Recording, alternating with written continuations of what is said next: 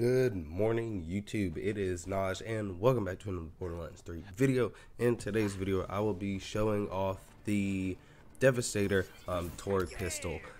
Now, to get this thing, it's a world drop.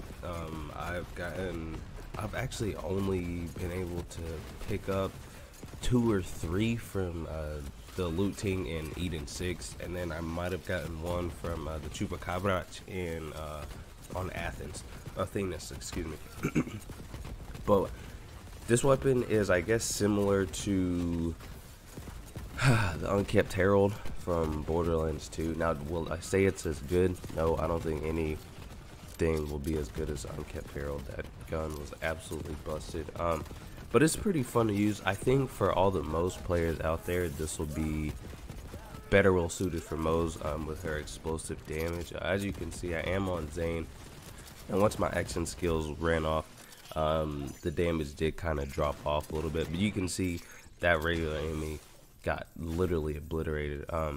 And I got a roll drop Hellwalker, an anointed Hellwalker. That's not the point of this video. Do I recommend you guys farm for this? Yes, I do. It is a actually pretty decent weapon.